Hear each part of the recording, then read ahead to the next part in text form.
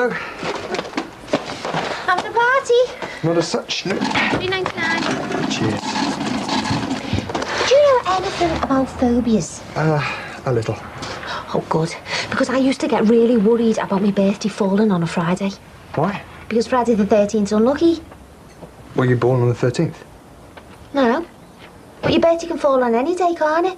So I used to get into a right panic, wondering what it'd be like if I'd have been born on Friday the 13th. It's absolutely terrifying. I'm sure.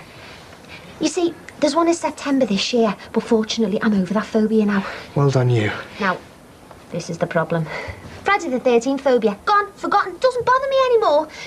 Now, I know this might be a little bit odd, but do you know anything about spontaneous combustion?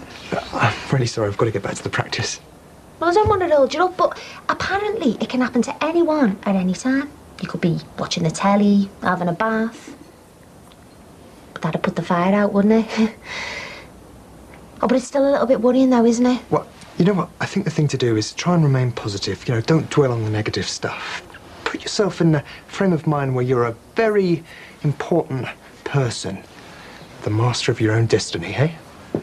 Oh, thanks, Doctor. Oh, and I've forgotten that stuff, you know, where you couldn't back me up. Mates again? Oh, yes. Oh, I think I might join your practice.